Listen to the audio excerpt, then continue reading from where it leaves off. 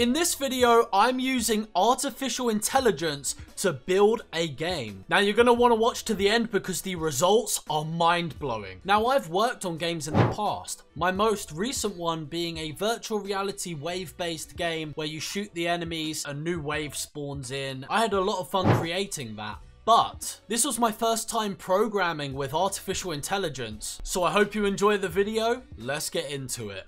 So the first thing we needed to do was create a controller for the player. So we created a capsule, which would be our player, and some land for it to walk on. Then simply ask the AI to generate a script to control the player. Write me a C# Unity script to control a character in 3D. Let's see if that works. It's thinking. Sure.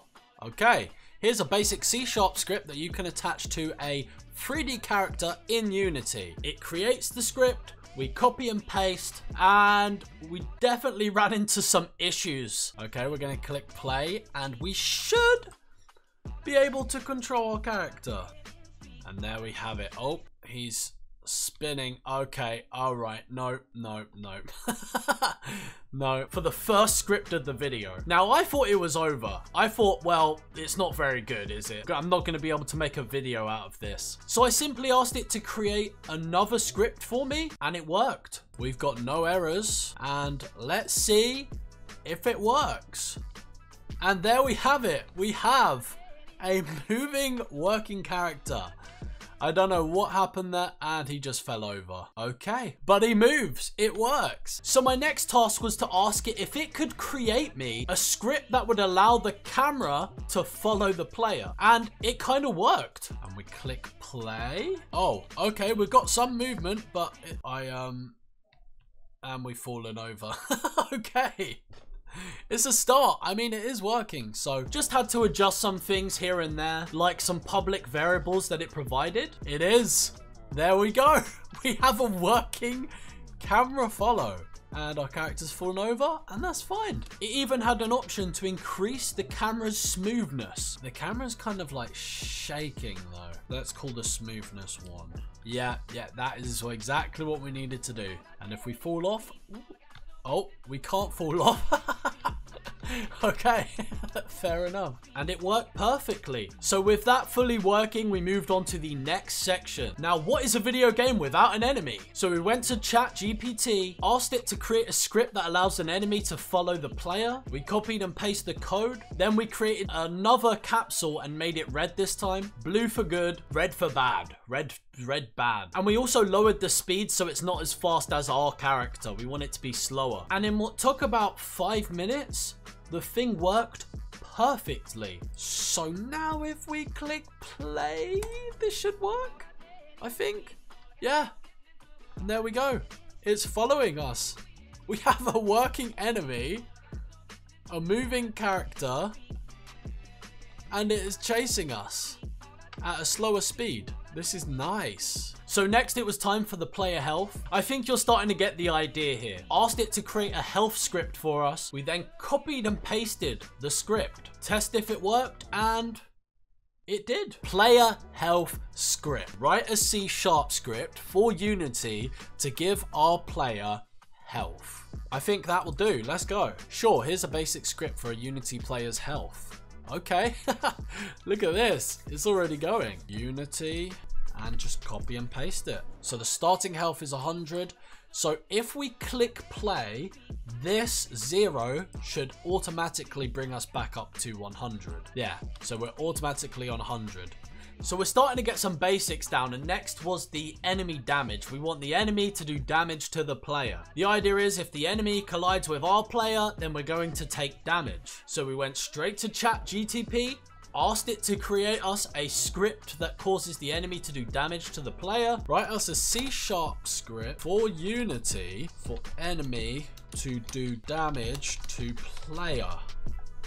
Okay, I think that should work. Sure, here's a C# script that could be used in Unity to make an enemy do damage to a player. Okay, so it's just putting it direct on collision enter. Yes, That's what we need. So when they collide, it's gonna make us lose it. And it worked perfectly. It should work. See in the bottom right, health says 100. Current health is 100. Now, if he touches us, we should lose 20 health.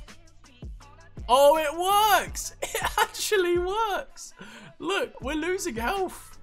Boom. We made a minor adjustment. We made it so that if the current health of the player gets to 0, then the game will restart. It was 1 line of code, and that is the most input I had put in this whole video. So what we need to do is just adjust that script a little bit. The idea is, if the current health is equal to 0, then the character dies. But we then need it to say, scene manager.load scene sample scene. Okay, so now should just restart the whole game. So, boom. And it works!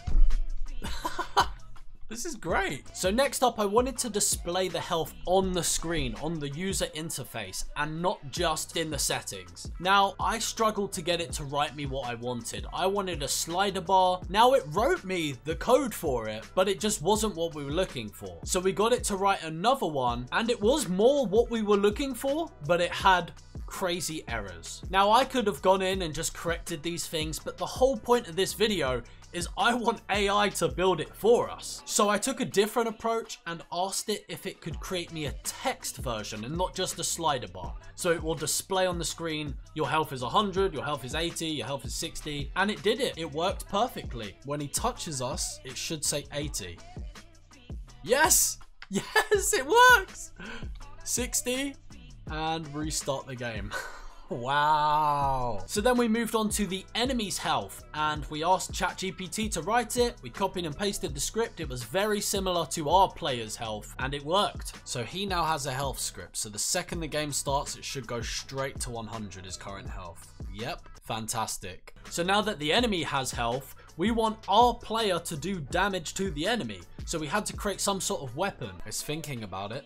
If this actually works. It's going a bit slower on this one, but it's okay. Sphere. We're going to make this pretty small. That looks good. And we're going to create empty. And this empty is where the bullet will shoot from on our character. Bullet spawn.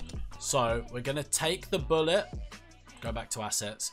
We're going to make it a prefab. The actual projectile is the bullet, which is a game object. Projectile spawn point, we have that. So it should work. So if I click play, it's left click button to shoot. It's oh no, our character's falling again.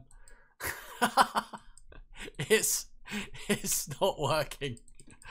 We're just spawning balls.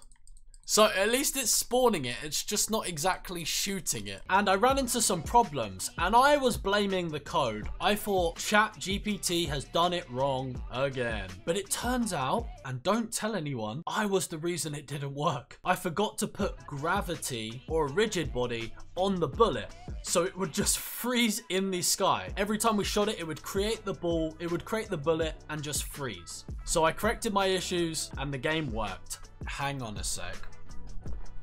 I think I've made a mistake. Actually, I think ChatGPT was innocent here. I haven't added a rigid body to the bullet. So I think ChatGPT wins again. There we go. Now we did have another problem. Where's the enemy going? The enemy's just going on it. Come back here. The sheer force of the bullet was pushing the enemy further away, and the enemy was floating in the sky. It wasn't falling off the map, but every time we shot a bullet at it, it would push the enemy the opposite direction because of how force works. Yeah, the second we shoot the enemy, they go the opposite direction, and our character fell again. Bruh. Like this. Yeah, look, you see, he's trying to follow us, but we've just put so much force against him, and we fell over. Look, we're pushing him so much So he's really trying to follow us, but we're sending him in the opposite direction. So to fix that, I simply increased the mass of the enemy so it had more gravity, and it worked. So now that we shot bullets and we had a weapon, I wanted the weapon to actually do some damage. And I think this was the most simple part of the whole script. So we asked ChatGPT to write the script. I had to create an enemy tag and apply that tag to the enemy. Let's see if this works. Now, after shooting 2 bullets at the enemy, it should kill him. No? And it didn't work. But not because of ChatGPT, because I messed up again. I forgot to click use trigger. So after putting it correctly, it worked. And there we go. We can now shoot our enemies. It felt empty. We needed more enemies. So we created an enemy spawner using ChatGPT. So we asked it to create a spawner. It gave us the code. We copied and pasted it. It worked. However, it would only spawn the enemies. Now the enemies wouldn't follow the player. It should now just keep spawning enemies. But those enemies aren't moving at all. They're like popping up from the ground. See, here's our issue. When it is spawning the enemy, it is not saying that we are the target. You have to drag the player into the target, but it doesn't work with prefabs. We went to ChatGPT, we asked for the very specific script, and I was very anxious to see if it would work. And to my surprise, it worked.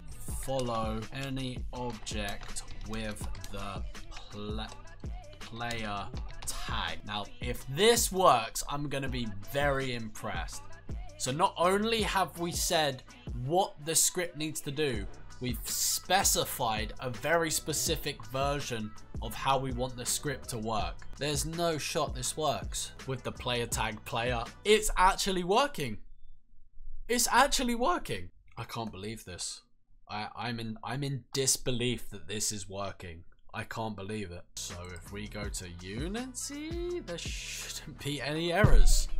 What? Look, you can even change what tag it's searching for. I was mind blown. The level of precision of what we asked for and what it delivered was exactly what we asked for. And it delivered. So if we click play, it's fully working. Only if we get close enough. So they're kind of like zombies. If you alert them, then they're gonna come for you. This is insane. I can't believe this is real. Oh, okay. They're spawning anywhere. And we can't fire lots of bullets because we've got a set amount that we can fire at a time. And that is how I asked artificial intelligence to write me a video game. Now the whole recording was 2 hours, so I've had to trim this down, and I could have kept going forever and ever. But I am so impressed with how well this performed. And it blew my expectations out of the water. So if you want to see a part 2, or you want to see some other AI related things to game development or making music, then make sure to subscribe and smash that like button. This isn't my normal type of content, but if it does well, I will make another one. I really enjoyed this and it was a great experiment. But I hope you guys have a fantastic rest of your days. Much love, and I'll see you in the next one. Peace.